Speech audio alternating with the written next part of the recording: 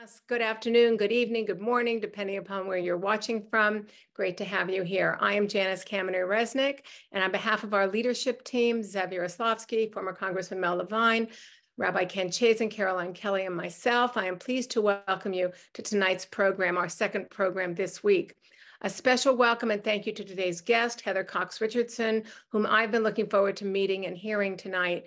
Each night for the last couple of years, the last thing I do before I go to sleep is to read Professor Richardson's daily post, Letters from an American, on Substack. I've consistently found her writing and her work to be enlightening, instructive, and even inspiring. So thank you for your prolific writing and excellent teaching and for sharing yourself with us tonight. And also, of course, welcome and thank you to our outstanding moderator, the gifted journalist, Patt Morrison. Next Wednesday, January 17th, we will be treated to an hour with UC Berkeley Law School Dean and foremost constitutional scholar, Erwin Chemerinsky. Dean Chemerinsky will be speaking about anti-Semitism and anti-Zionism on college campuses. What can be done? Dean Chemerinsky, aside from his brilliance as a constitutional law scholar, has been at ground zero of these issues that have roiled college campuses around the country and is uniquely positioned to discuss them. The following week on Wednesday, January 23rd, we will have as our guest Damon Linker, political analyst, author, and contributing editor at The New Republic, in conversation with Warren Olney with the topic 2024, Another Year in Defiance of Political Reality. That's a question. For those still having problems with our new streamlined registration system, I strongly recommend that you remove the Zoom app from your device and reinstall it. Those that have used that approach have informed me that it has helped to solve their problem. Also, remember the Zoom link comes directly from Zoom, not from us. Please look in your spam for the email from Zoom. Zoom sends 3 emails, one when you register, one 24 hours before the program begins, and one 1 hour before the program begins. All 3 contain the join webinar link. And a special little hint is that if you can't find it, find one of our emails and re-register for the program within the 30 minutes before it starts, and you will automatically get a big join webinar link in that confirmation email, and you can go straight to the program. So I hope it's easier. I hope that you find it and are not frustrated. And of course, we're here to help you when all else fails. And now please welcome the amazing Patt Morrison, award-winning broadcast and newspaper journalist, LA Times columnist, author, and overall superstar.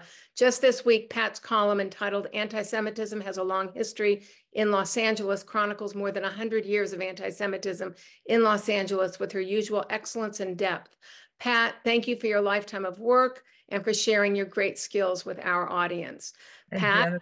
Janice, thank you for those nice words. Thanks to the audience, and thanks, of course, to everybody who supports the vital programs that we put on here. Heather Cox Richardson, you know, is a professor of history at Boston College. Her new book is Democracy Awakening. We'll be talking about that, taking your questions later in the hour for her. As you heard, Janice mentioned her Substack Letters from an American, her daily newsletter. On her Twitter profile, she calls herself a budding curmudgeon. So we'll see how we can grade her on that. She says, I study the contrast between image and reality in America, especially in politics, a gap that seems to be growing wider and wider as the years go by. Thank you so much for being here. We're all very grateful. Oh, it's such a pleasure to be here and to get a chance to talk with you about the stuff that's happening in the world today. But you've got quite a body of work yourself. Well, thank you for that. 40 minutes, 60 minutes isn't enough, but I'm sure that we'll have you back to pick up wherever we have to leave off for tonight.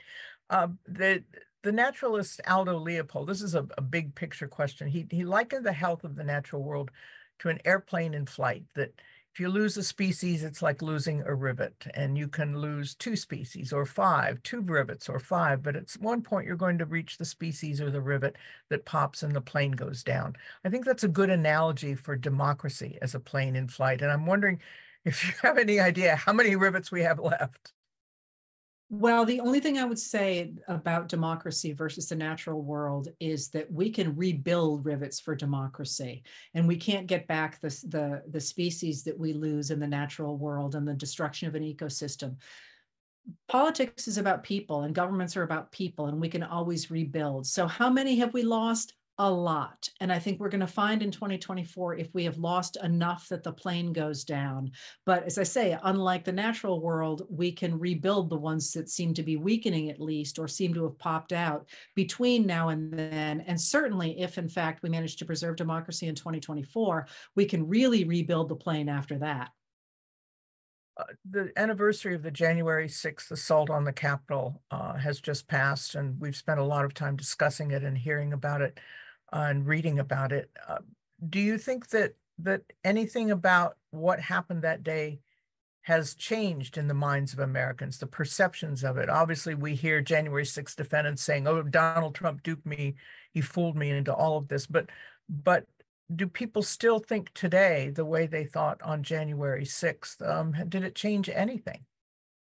Well, I think it changed a number of things. I think in the macro sense, it was a really big deal that the Confederate battle flag hung or was walked through the US Capitol. That was a major statement in terms of American history. And I'd be happy to talk more about that. But I think what has really changed and what January 6th really changed is, first of all, it stopped our system of peaceful transfer of power. It also brought us very close to having an authoritarian coup and losing democracy altogether. But it also cemented the Republican Party behind the idea of an authoritarian leader. And it's really instructive that nowadays, if you think about it, former President Donald Trump really is running a presidential campaign on January 6th. He's really trying to say the big lie was real. This is all about taking back the United States. And he's really made it, he's not walking away from it. He's embracing it. And in all the cases about January 6th, he's not saying he didn't do these things. He's saying he was justified in doing these things. So what that did on the one hand was to destroy the Republican Party. It managed to turn a lot of Americans into people who supported authoritarians. But I think on the side of other Americans who don't agree to becoming an authoritarian country run by MAGA Republicans, what January 6th did is it helped to underscore just how fragile democracy is.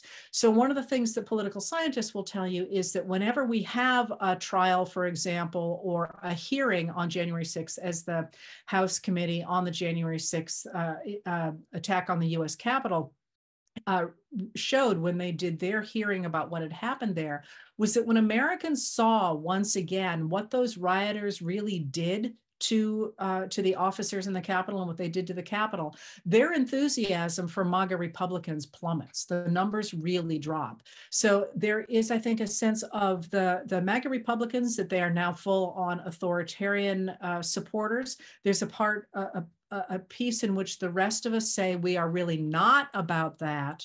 And there is a sense, I think, that we need to recognize how important it is to prosecute the people who were involved in January 6th. Because one of the things that makes January 6th different, for example, than the Confederate attack on the United States is that after the Confederacy, nobody went to jail. There was no penalty paid for a war that had 600,000 casualties and cost more than $6 billion. The fact that more than 1,000 people have been charged with crimes related to the attack on the US Capitol, and I believe the number is somewhere in the 900s of people who have been convicted, many of whom have gone to prison. I think that tends to reinforce the idea of the rule of law and makes it less likely that people are going to be willing to do that again. So is it going to be a blip in American history? You know, it's funny, I wrote a history of the Republican Party and I thought I would have an entire chapter on Watergate because I thought Watergate was the most important thing ever. And when I actually put together a much larger picture, I was like, well, Watergate was part of a longer story. It doesn't get its own chapter, it gets a piece of one chapter. January 6th is always going to have its own chapter. We have seen since then, since the elections of 2022, the midterm elections, that as the Republican Party, as the Trump Party becomes more rigid and digs in its heels state by state, legislatures passing laws that their own Republican majorities in some red states oppose, for example, with abortion, trying to restrict voting rights. This gap, then, it seems, between the wishes of people, even in some red states, and what the Republican Party is doing to consolidate its hold on its authority. seems to be something that goes to what you were talking about, that more people are saying maybe this isn't the right way to go. They haven't changed party allegiances, but they're looking perhaps more skeptically at what their party is doing in their name. Well, I think one of the things that's really important to remember is the current cabal in charge of the Republican Party is not a traditional Republican Party. As I always like to say, it's not your mother's Republican Party. They are an extremist minority that has taken over the party and has tried to take over the American government. And so they, in fact, are not representing the American people. And things like gun safety legislation is a great example of that. You know, the number of people in the United States who want common sense gun safety legislation is more than 70%. I mean, you can't get 70% of people to agree on, you know, when to hold Thanksgiving dinner, right?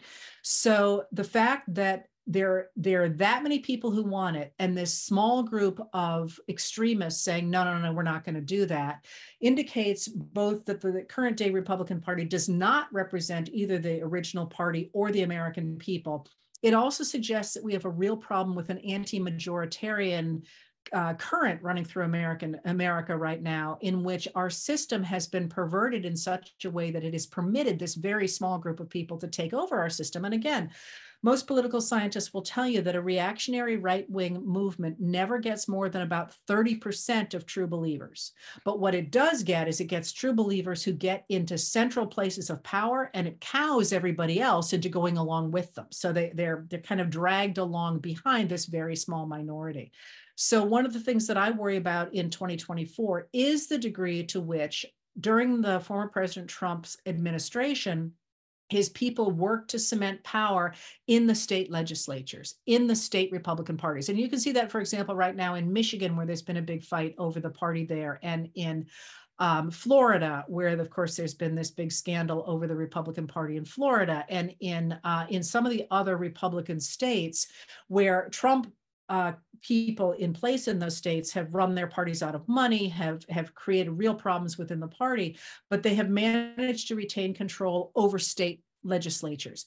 And one of the reasons that this worries me, of course, is because of the gerrymandering that they have put in place in such a way that they're managing to take, for example, a state that's divided pretty much 50-50 like North Carolina, and give it an extraordinarily heavily Republican state legislature and also congressional delegation. Here's what worries me. What worries me is that going into 2024, I think it's pretty clear that the way you look at Trump running his campaign, he's running on extremism. He's running on language that echoes authoritarians and people who have committed genocide. He is threatening to destroy American democracy. He's making this very clear with things like the Project 2025, which is designed for him or a Trump-like figure. It's important to remember this is now not just about him. There are all sorts of things that he is threatening to do that are not appealing to a middle or to undecided voters. He clearly is making no attempt at all to expand his reach. So what does that mean? What is he hoping to do? And one of the things that has me extremely concerned these days is the 12th Amendment to the Constitution.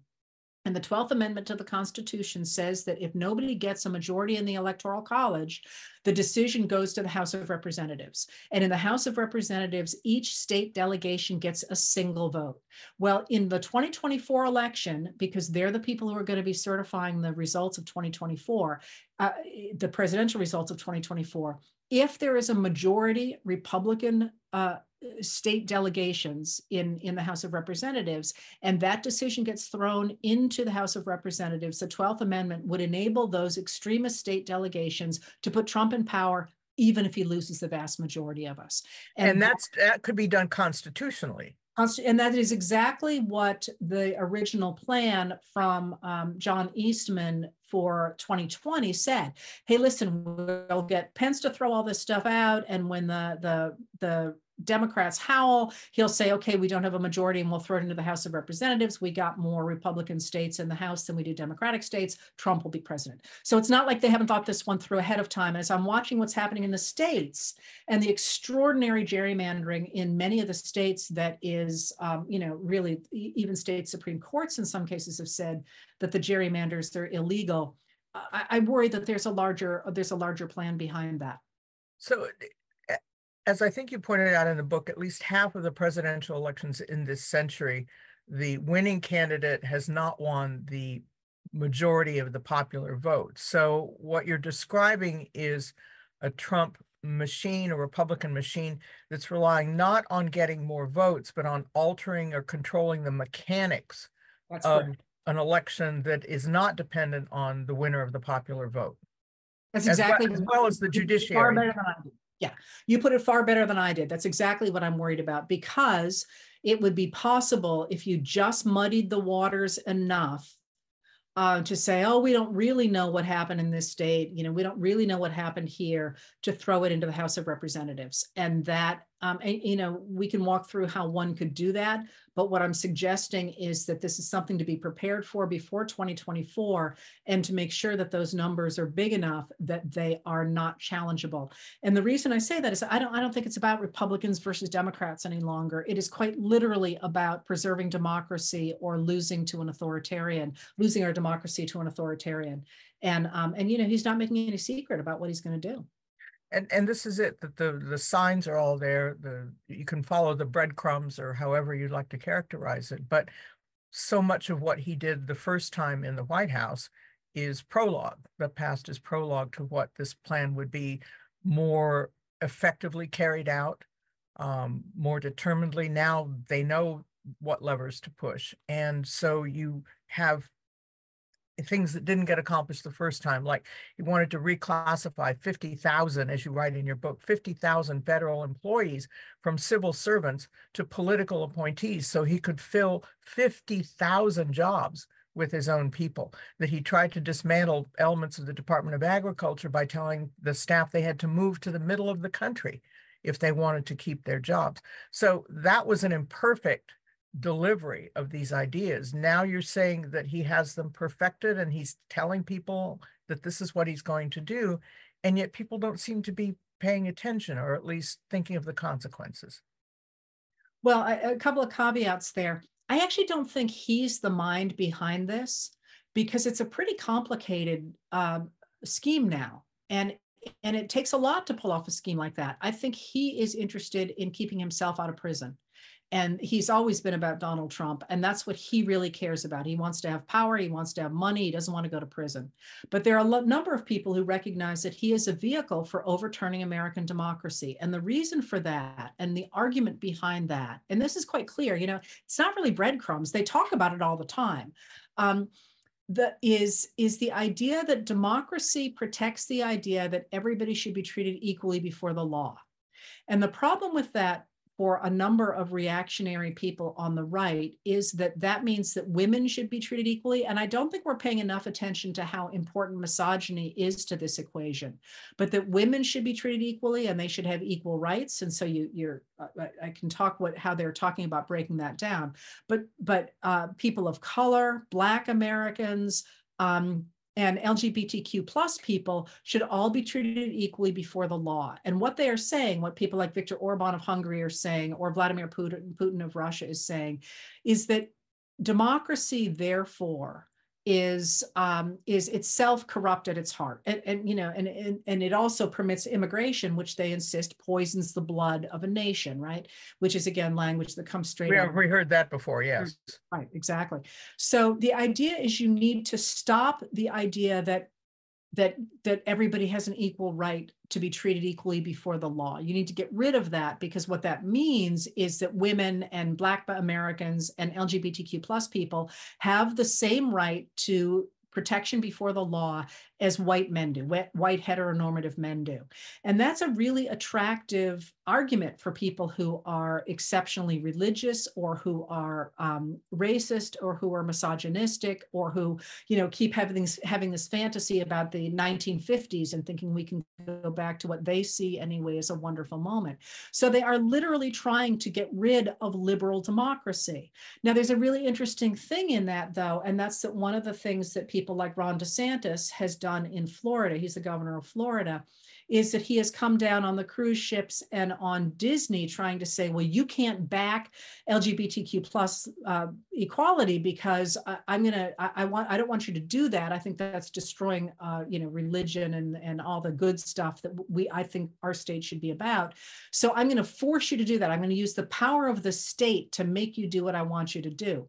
Now, that's a real problem for people who have backed Republicans in the past because they like the idea of getting rid of regulation and they like the idea of getting rid of taxes, because basically they're looking at more of a small libertarian type state. And here you've got Governor DeSantis saying, no, we're going to have a strong state and it's going to force you to behave according to my moral code. Well, that's not something that's very attractive to a businessman who basically wanted the state to get out of his way. So you're seeing a number of them jump ship to try and support Nikki Haley instead of this other organization. So there's a lot of stuff going on in this attack on democracy, but it is very real. And the idea of getting rid of that democracy is to put in place a theocracy or Christian nationalism in which the majority of Americans will answer to the moral code of whomever is in power. And the thing that is quite interesting about, there's a number of things that are quite interesting about that, but doctrinally, what does that mean? Like, who gets to call which flavor of Christianity is in charge?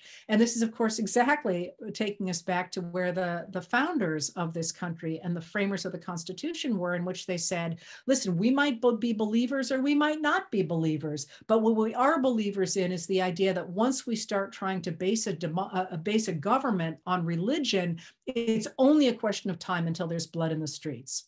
As you said, Trump isn't making any secret of this. And the other day he used the words, our religion, people who share our religion. He was speaking of immigrants, but he could just as easily have been talking about people who are here, who are American citizens. Yes, that's exactly right. And again, that was such an interesting thing, because what is our religion? Now, I'll tell you, in the 19th century, there was an attempt, and I'm going to be writing about this soon, there was an attempt to put an amendment into the Constitution making this a Christian nation.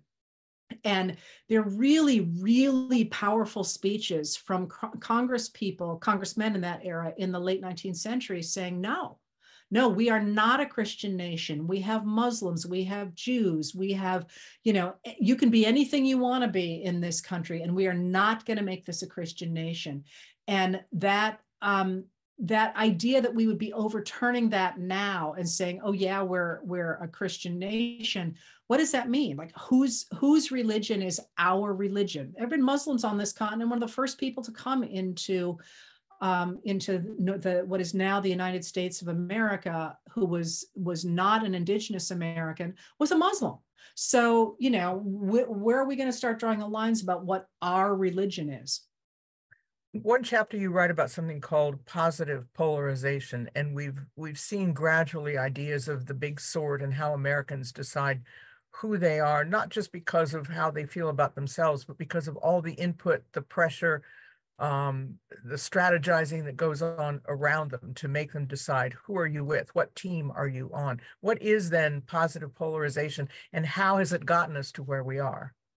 So this is a really interesting concept. If you think about the United States coming out of World War II, we had what was called at the time and is thought of in history as the liberal consensus.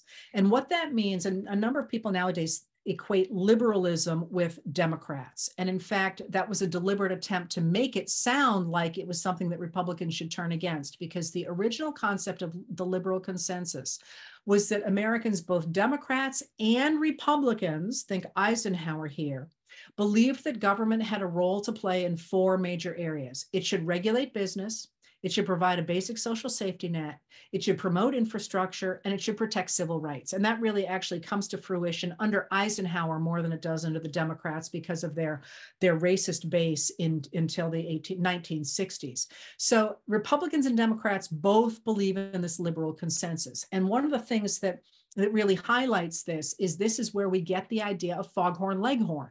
Foghorn Leghorn, the cartoon character, is actually based on a radio character, Senator Claghorn. And he was this reactionary Southern racist Democrat at the time who was always complaining about the liberal consensus. That's not what he calls it. But for example, he comes to New York and he refuses to drive through the Lincoln Tunnel because he's so determined not to be part of this larger consensus. But what happens is that those people who want to get rid of that liberal consensus, want to get rid of that government. And in the early days, they are primarily businessmen who want to get rid of business regulation. They are not that concerned yet about taxes because they want to pay down the national debt that has gone so high during World War II. So they begin to push against this liberal consensus. And they really don't get any traction until after the Brown versus Board of Education decision of 1954, in which all of a sudden they can sit there and turn to the Southern racists and say, hey, we told you this government that you liked so much was going to give Black people rights. We told you this was going to happen. And that's where you start to see a coming together of the business wing of the Republican Party and the racist wing of the Democratic Party, which are going to marry each other in the 1960s. But so what happens is that I'm jumping ahead here, in 1960, the parties switch sides and they really flip in the middle of the 1960s after the Voting Rights Act of 1965. And by 1968, you've got Nixon. Nixon's a fascinating character because Nixon was Eisenhower's vice president, but he is also trying to court these radicals, essentially. They're called movement conservatives at the time, into the Republican Party. The Southern strategy. They're the racists. And so he's kind of in 69 and into 70 trying to pull back and forth between these two pieces. And then Vietnam and then Kent State happens in May of 1970. And when that happens, he loses his middle class sort of white male base because they really handled that incredibly badly. And when they do that, they recognize, especially his advisor, Pat Buchanan, recognizes that Nixon's in real trouble going into 1972. And so they come up with this idea of positive polarization. And what that means to them is it's positive because it will get people to vote for Republicans, and it will do so by polarizing the country. That is by saying, you know, we're the people who are law and order. We're the people who believe in hard work. We're the people who believe in going to church. And those people, and in the Nixon administration, they didn't really articulate who those people were, although they certainly implied they were the indigenous Americans who— The voters filled it in for themselves. That's correct. But women are involved in this. And this is before this is before Roe versus Wade, for example, which is in 73. This is as early as 71. They're talking about women who are burning their bras and things like that. And they develop this idea of us versus them, and it works. Obviously it works. 72 Nixon, it's just a total romp. He gets every state except Massachusetts and Washington, D.C. So that idea that you can get together a coalition that will support the Republicans, even though their destruction of government is not popular on an individual issue basis, really takes off in the Republican Party. And then, of course, by the time you get to Ronald Reagan, who is going to be the next person to employ this, in 1980, he's really kind of put it on steroids. You know, it's the welfare queen, implied to be a Black woman from the South Side of Chicago, who's taking advantage of this government that is, you know, and on and on and on.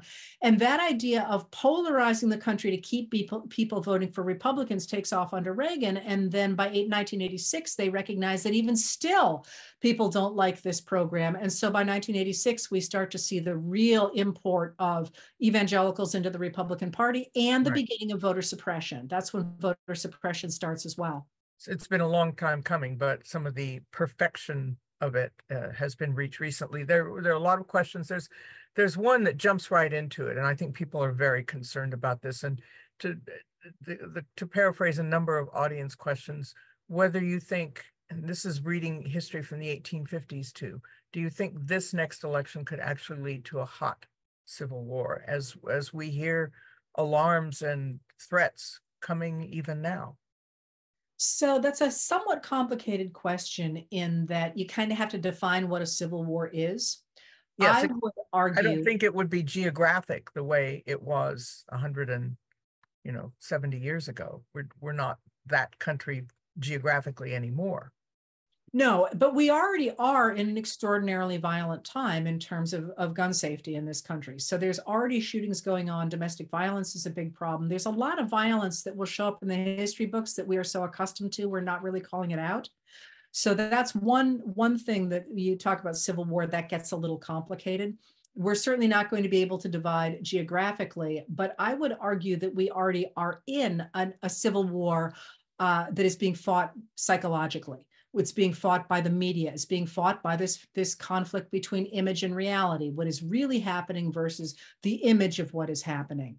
And so in many ways, you could say we already are in that major splitting of the country in which we are fighting for control of the people who are trying to either destroy democracy or protect it. But for people who are concerned about a hot war, there's always a point I like to make, and that is that the American Civil War happened because it happened so quickly. And anybody who wants you to do something quickly does not have your best interests at heart, ever. So, you know, if you get an email saying you must do this immediately, close it for 2 days, because that's somebody trying to get you to do something else that you really, upon reflection, wouldn't do. So if you think about the American Civil War, what happens is that when Lincoln is elected, South Carolina is the only state in the Union that still has its legislature choose its electoral votes. And so that legislature is sitting in November of 1860. And when they hear that Lincoln is elected, they instantly decide to take the state out of the Union. And then remember, we're going to Christmas season, and that means balls, and that means liquor, and that means dancing, and that means impressing the girls, right? So the Southerners, the Southern elite class really whips itself up into a frenzy and says, we're going to start our own country, we're going to do this. And then nothing happens. You know, Lincoln takes office in March that year, that they're not going to switch inaugurations into January until FDR. So he takes office in March and still nothing happens, and it's starting to be planting season, and people are starting to think, well, maybe I drank a little much over Christmas, and maybe we don't really want our own country. And that's when the Confederate leaders and the leaders of South Carolina recognize that unless they do something, it's all going to fall apart. So one of the things about the Trump administration was that, if you remember, the Muslim ban that became popularly known as the travel ban actually happened in January of 2017, almost immediately. They hit the ground running with that, and it was chaos, if you remember. You know, the airports were in chaos. People were running around. Some people were suddenly being deported, and there were immigration lawyers showing up at airports. And I think that was an attempt to throw things into chaos really quickly and convince people in the United States that we did need a stronger leader. And really at that point, especially women stepped up and took everything to the courts and slowed everything down. And the other moment that could have happened really quickly was January 6th. That day, not only was the vice president in the Capitol building, so was the Speaker of the House, Nancy Pelosi, third in line for the presidency, and Senate Pro Tem President Chuck Grassley from Ohio. So if in fact the rioters had managed to get their hand, I mean, it's almost never that you have those many people in succession in the same place. If the rioters had managed to get their hands on any one of them, God forbid, or more of them, and Trump had called out the troops under the Insurrection Act, which clearly, if you think about what happened on, I think it was December 31st of 2020, when the 10 living defense secretaries wrote an op-ed in the Washington Post saying to the military, don't think about it, do not get involved, this is not okay. It was clearly on people's minds. If that had happened, we would not be today where we are now. And I think what happened is, in both cases, they missed the tick. So I don't think that a civil war is something that happens deliberately. And I think now we are on guard to make sure it cannot happen precipitously. We have also heard from a number of retired military leaders about warnings concerning what Donald Trump tried to do then and what he may try to do if he were to get back into office. And the president is commander-in-chief. So at what point, and there are a lot of concerns being expressed in some of our questions, where does the military come down in this? Could it be enlisted legally to do illegal things? And where could the leadership in the military draw a line that would put themselves maybe in jeopardy of not obeying orders, but of following what they think is a constitutional course? Well, I am not a military lawyer, but I will say that the military has its own very strong historical background and very strong military code. And Trump broke that repeatedly and got a lot of pushback for breaking it. And that, the leadership of the military, it seems to me, has a lot of guardrails around it. There are concerns about the rank and file of the military, and yet people do tend to forget that more than 40% of our military is people of color, who tend not to back Donald Trump. So it's not, I think sometimes we see images of the military as being really problematic, and I'm sure there are people who are problematic in it, but it is absolutely not monolithic. So that's out there first. But second is the question of, do they have to do what the commander-in-chief says? And one of the things that you saw from Mark Milley, one of the things, former chair of the Joint Chiefs of Staff, Mark Milley, one of the things that you saw from other leaders was continuing to repeat to the people around them that the military has an obligation not to obey an illegal order. Now, like under the Insurrection Act, it's a little unclear. What would you have done? And I don't mean you necessarily, but when you think about this rhetorically, if, God forbid, the January 6th insurrectionists had gotten their hands on one of our leaders, on the former vice president, and the Speaker of the House, and the president had said, "Oh my God, the insurrectionists have taken over the Capitol, and they've taken," I'm not going to go there, but have control over one of our elected leaders. I've called out the troops. In that moment, would we have known what to do? And that's something I think to be concerned about, because shifting loyalties in a moment like that, you have to guess that you're jumping the right way. But I have a lot of faith in today's military, in part because they have so many guardrails around them, like the Posse Comitatus Act, which only applies legally to the military, which says you can't use the military against the American people, except in case of insurrection. The other branches of the military have all adopted the Posse Comitatus Act voluntarily, even though they're not covered by it. The one that has not, and the one that is still sort of, I think, too new to have any traditions of its own, are all the troops that the president himself commands under Homeland Security. And those are the people who turned out to support him in the summer of 2020. The ones who had their badges turned around on the steps of the Lincoln Memorial. Those, I think, are deeply problematic. And there's a lot more of them than people are aware of. And those, I think, that's one of the things I would like to see going forward, is that we put more guardrails around the law enforcement officers who are associated with Homeland Security.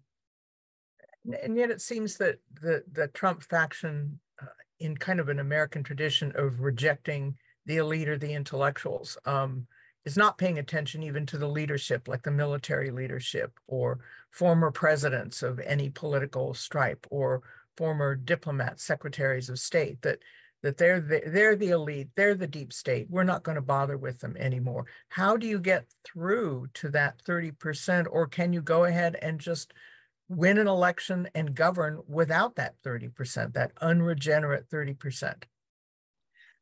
I think they're gone. Personally, I think they're gone. It would be lovely to say that we can build bridges, and some of them you can. Certainly, you read about people who have been MAGA Republicans and who have recognized that they were sold a bill of goods.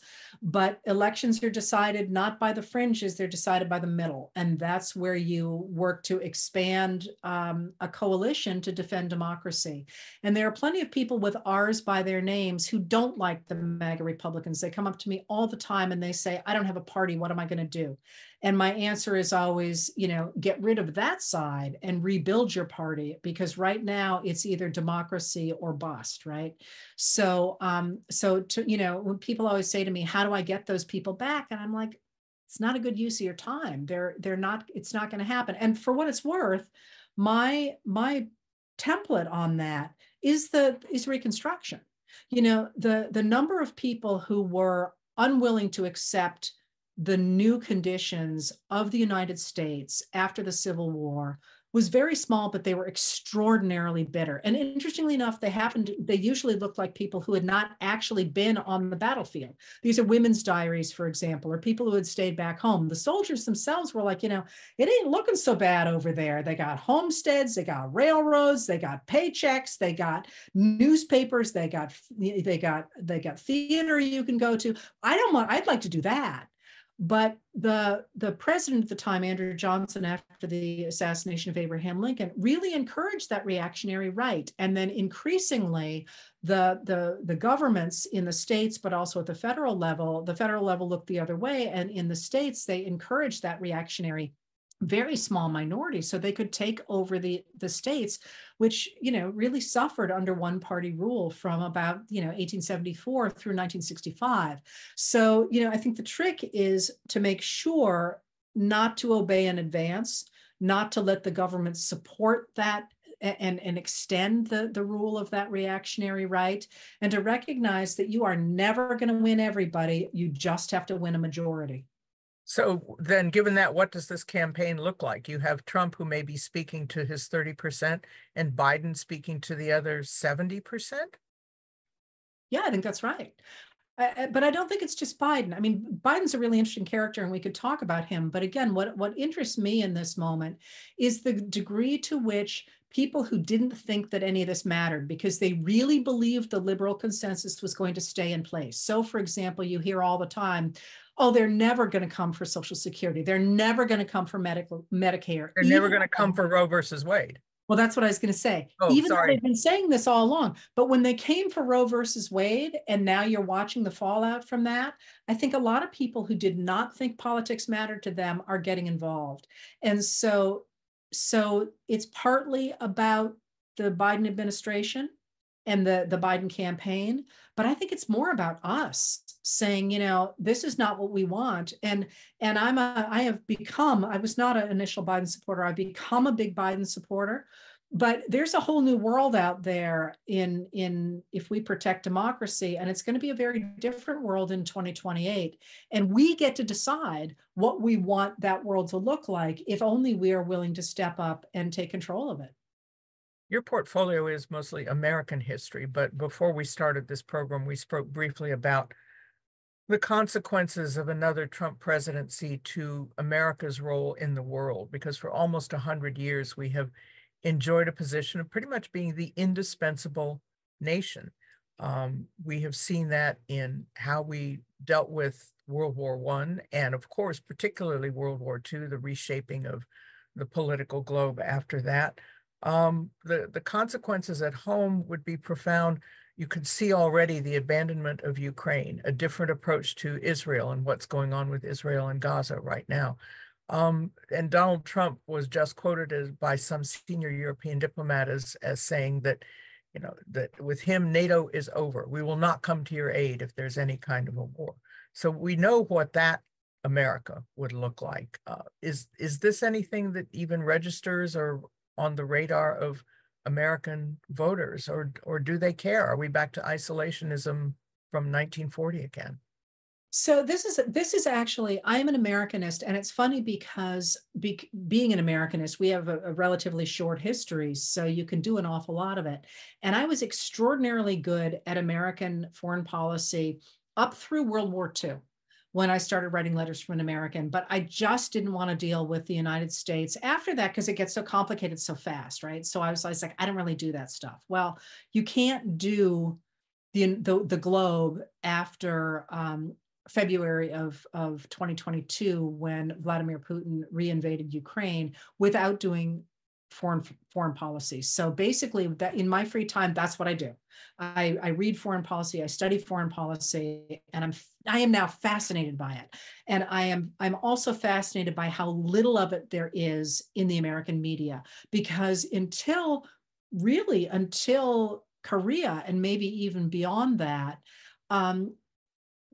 foreign policy and domestic policy were seen as both sides of the same coin. And really, until the National Security Act of 1947, Americans were really involved in foreign policy, and they were supposed to be involved in foreign policy. So this moment is incredibly important in the relationship of the United States to the world. So what you've just identified is correct. If you remember, the first place that former President Trump went when he went abroad as a president was to Saudi Arabia. And he said at the time, is a quote in which somebody said, well, there's a little problem of the fact that they've just recently chopped up a reporter and what are you doing here? And he said, you think we're so great, this is about transactions, and we are going to be a transactional nation. He was going to get rid of all of our alliances, and he was going to make business deals essentially with other countries. And he said he would pull out of NATO, and he said he would, and he did pull out of the climate accords. He did pull out of the Trans-Pacific Partnership. He did pull out of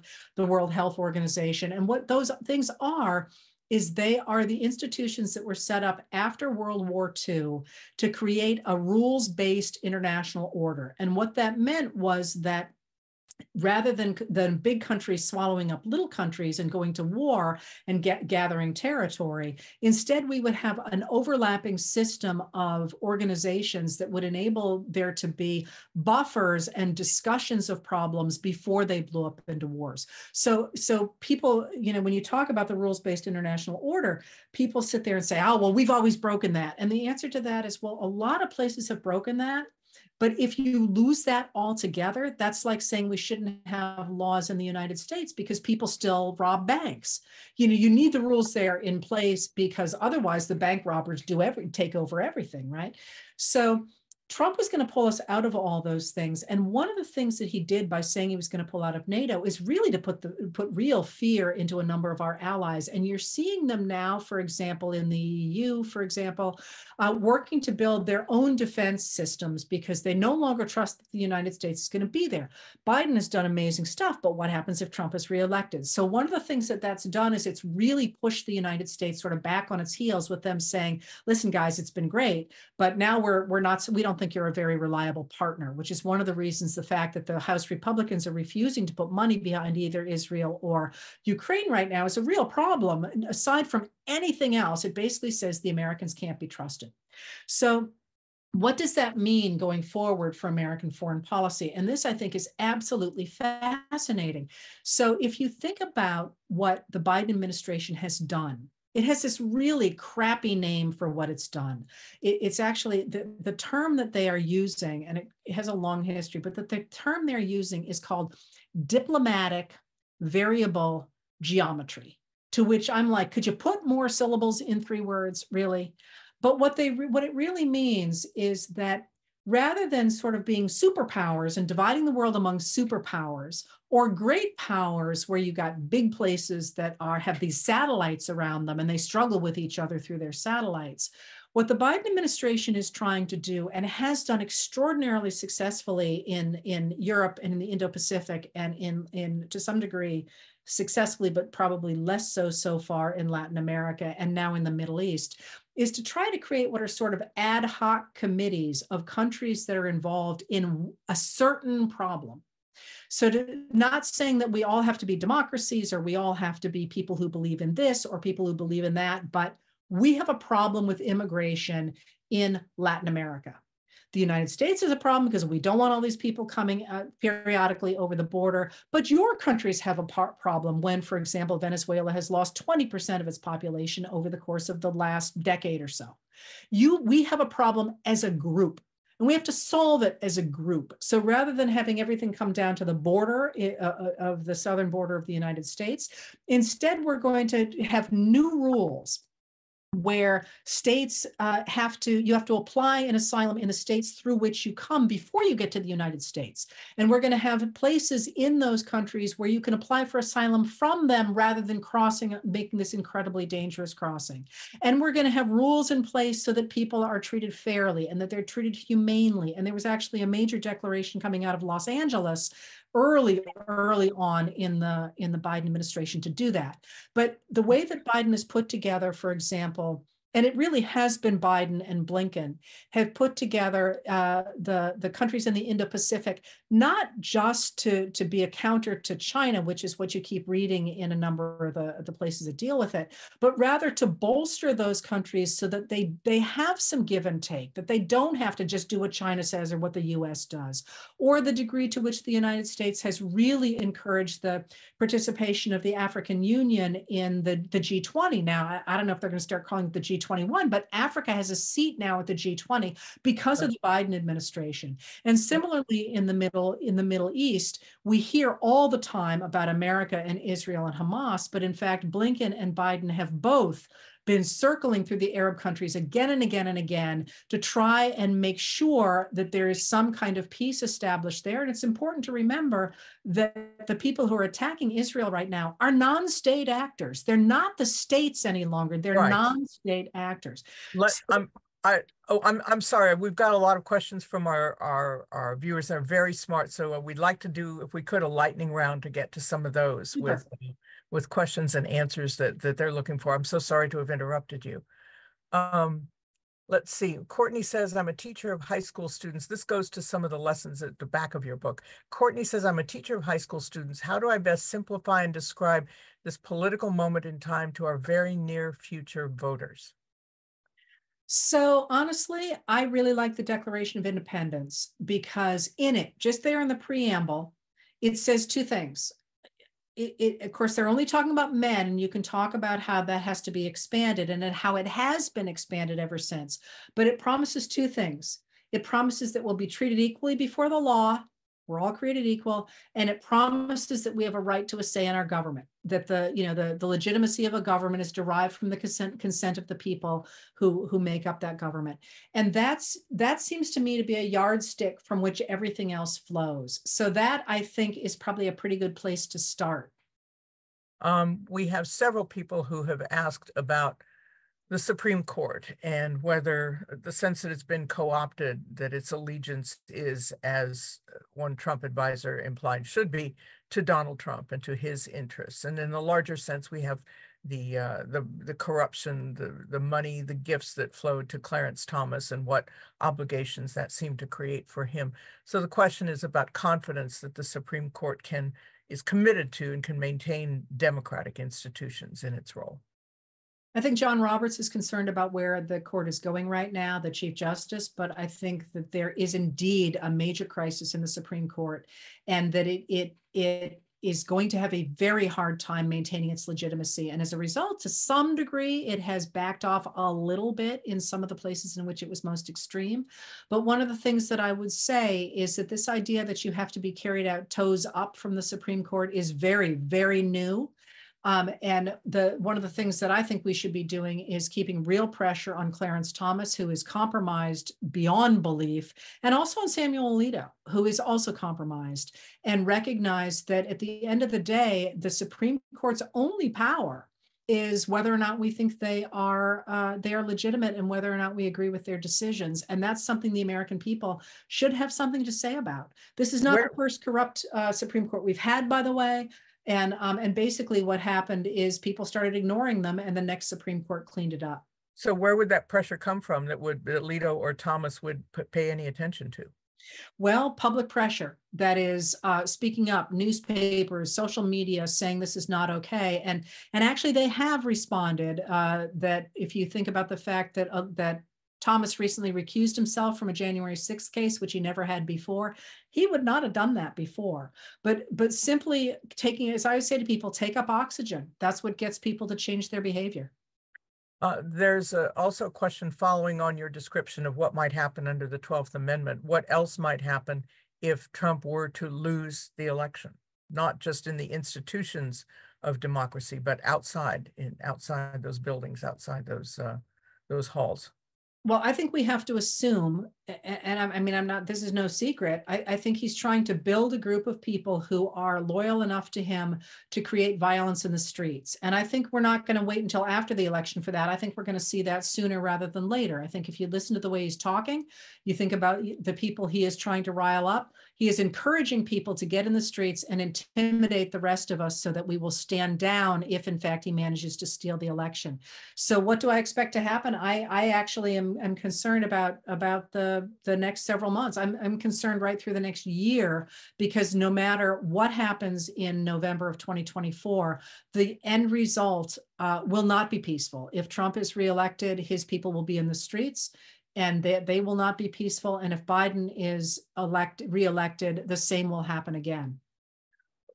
I'm sorry not to be more cheerful about that. No, and I understand. In a couple of minutes, I'll get to the cheerful bit. But people would also like your sense of what what's going on with Trump facing so many prosecutions, civil and criminal, the idea that he's been removed from a couple of ballots, which of course awaits a higher court judgment on whether that can happen, his viability as a candidate. You have in Biden and Trump people who some folks will be voting against rather than for.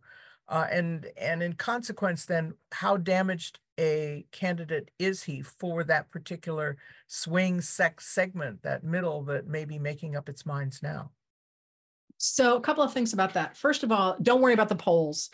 Even if you like polls, don't worry about them now, because any pollster will tell you that during the Republican, when only one side is having a primary, that always polls higher than anybody else, because they're hearing those names. People who are being polled hear those names more often. But this is actually really interesting, because I am of the opinion that the cases that Trump is facing are going to hurt him very badly if they come to pass. I mean, this is one of the things that we're arguing about right now, right? In Jack Smith's January 6th case, is whether or not the Supreme Court is going to slow that down enough that we don't get an answer until after the election. I actually don't think that's going to happen, but I hate to have made that prediction, because I'm always wrong about this stuff. But if in fact he actually is convicted in a public way, so we have hearings, we have trials, we have the news coming out, that's going to hurt him a lot, because as I say, the true Trump believers, nothing's going to change their minds, absolutely nothing. And I don't think, by the way, that those voters are transferable to somebody else. They're not going to turn out for Nikki Haley or anybody else. It's Trump or bust. But the people that Trump needs to win the election fairly are people who look at that and they're like, aside from anything else, I'm just tired of the chaos. So I think it's actually a real problem for him, which I think speaks to the fact he's not even trying to get anybody to vote for him at this point. He is doubling down on the extremists and on the authoritarian language. So what does that look like for the campaign? I think that anything can happen in the next several months. I think probably even maybe bigger, but maybe as big as that, is that most people haven't seen Trump really since 2016. He was kept pretty under wraps during his presidency, and now, of course, he's not showing up for any of the hearings. I mean, any of the debates, and people haven't really seen him, and he has deteriorated significantly. How do you mean deteriorated? He can't put a sentence together. I mean, love him or hate him, he used to be able to really hold a crowd. He can't hold a crowd anymore. He is angry. He is always talking about being victimized. It's not a thing that's going to pick up any extra voters, which is why I'm real concerned about, as you say, the mechanics of democracy. They're not looking to me like a group of people who want to win an election. They're looking to me like a group of people who want to steal an election. And can you speak, as someone has asked, about the third-party candidates? In the case of Michigan in 2016, the presence of Jill Stein may have thrown it to Trump instead of Hillary Clinton. You've got RFK Jr. trying to get on the ballot. Third-party risks, third-party dangers to Trump, to Biden? Well, and the no labels. Again, one of the problems with third parties is that they could deprive either the candidates of a majority. Another one is, of course, that they could split the vote in the Electoral College, or they could split the vote. I think that there are real third parties are important in the United States in our history, because they introduce a number of topics that aren't being covered elsewhere. So the populists, for example, in the late 19th century were hugely important because they called attention to a lot of issues that the two major parties weren't paying attention to. And within about 10 years, one of the major parties, the Democrats, had adopted virtually everything they wanted, and the Republicans got on board as well. In the cases of everything that you're talking about, these are spoilers. And these are spoilers whose own histories are checkered enough that it is not a stretch to think that they are deliberate spoilers in this race. And I would say this is voting for any of them in this cycle is voting against democracy. I'm not sure how much longer they'll all hold on, or how many people they will ultimately pick up going forward. Again, we're still fairly early days in this election. We have a minute for you now on top of this grim cake to give us some sweet frosting, something to maybe positive to look forward to. Well, so let's go back to what I was saying before about this moment. And that's that people always say to me, why are you so cheerful about things. And cheerful's the wrong word because I'm not cheerful. I'm very worried about a lot of things. But I always say I am more hopeful now than I was in 2014. And the reason for that is because the road to where we are now was very clear way back in the Reagan administration, and for me, when George W. Bush put the signing statement on the torture memo, on the torture law, that the Congress had said there will be no more, this is after the waterboarding scandal, there will be no more torture associated with the United States. And George W. Bush put a signing statement on that saying, I'm going to do whatever I think I need to do to keep the country safe, including torture. And nobody really reacted. I mean, some people did, but it wasn't even a blip. I thought, uh-oh, we are in real trouble. That would never happen nowadays because Americans are paying attention. And in the United States in the 1850s and even the 1770s and the 1850s and the 1890s and the 1930s and the 1960s, and with luck now, when Americans began to pay attention to what was happening in their democracy and recognize that we were about to be taken over either by an oligarchy or now by an authoritarian, they got together and they said, listen, we might not agree on anything, except that we don't want that. And when we have done that, we have always managed to take the country back. And we have, at the end of that crisis, expanded liberal democracy and created a more just and a fairer society. So I know we're interrupting you at crucial moments. And all this means is that I hope that you'll be able to come back because your analysis is so valuable and useful, and your optimism, if I can call it that, is inspiring to a lot of us. So I thank you very much. Heather Cox Richardson's book, Democracy Awakening, Notes on the State of America. Thank you so very much.